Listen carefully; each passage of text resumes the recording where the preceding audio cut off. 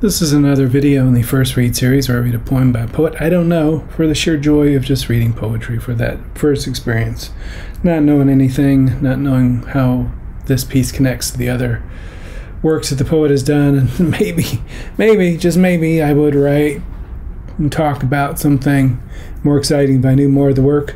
But we all have a first experience of somebody, so that's what this is. It's that what gets you into poetry. This is from Allium, a journal of poetics and prose. This is out of Columbia College in Chicago. And this is Aiden Heung.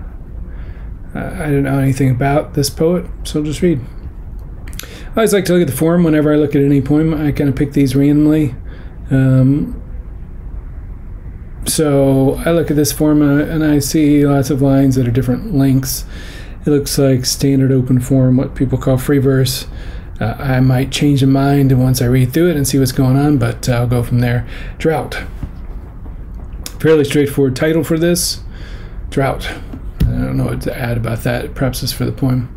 That summer when air raised dust to our nostrils and fire burned in the sirocco. So I like the line breaks in this. I think line breaks sometimes make a poem for me. To create a certain sound. I think these lines would almost feel like a story or fiction lines if you didn't have the breaks to them, but the breaks make it seem poetic.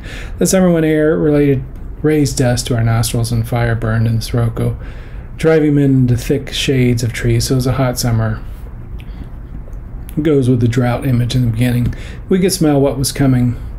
Fruit violated by heat, week-long sewage, and our bodies disdained by salt and dandruff. So they can imagine what's coming, which is, seems pretty clear that it's going to be this drought, this heat that comes, the salt, the dandruff.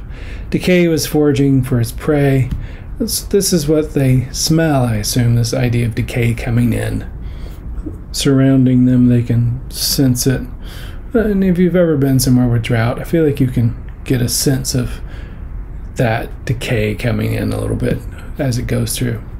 Decay was foraging for its prey. In the valley, the river ran like a stitch on desiccated skin. The rocks sprouted out of water, becoming hot iron, becoming that July when the texture, I like that interesting, kind of just that July, that using the that here suggests that it's become something that you're going to remember this summer where, the rocks were not in the water. They were little hot irons because the sun is beating down on them and everything is kind of dying and decay's going everywhere. When the textured wind weighted us down and stuffed our lungs with cotton. This kind of heavy weight of the hot air, and if you've ever been somewhere with super hot air, it does kind of like fill you up and stop you a little bit like this. This first stanza is really just like a story. There's not a whole lot I want to jump off on in here and kind of explore too much. It has a nice enough sound, but it is very much like it's a narrative. So there's not a lot of language of metaphor to go shooting off on here. It's really just about the drought.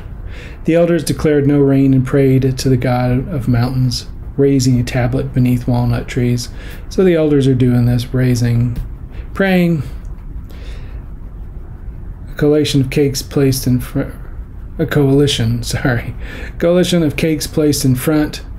Simple times back then. So the elders are praying and putting forth the god of mountains. We're called the simple times back then. It's as if times are no longer simple now. But you got what you asked for back then. You put forward a tablet. You put forward these cakes, and the gods are going to give you rain. When the first rain fell to the chat field, the village master sat alone, smoke the color of clouds raising from his pipe. So the village master is all alone at this end. I don't know if the village master relates to these elders. Perhaps it's one of these, with this kind of sitting and smoking and enjoying. It seems like it's enjoying or just watching the rain fall down. Fairly straightforward narrative piece here. Interesting enough. It feels like a little story. You could see a whole book of little stories like this. Memories of another time when things were simple, as this person says, or, you know, like a long time ago, just memories of growing up in this place. So, like I said, Aiden Heung, and that's it. That's the poem.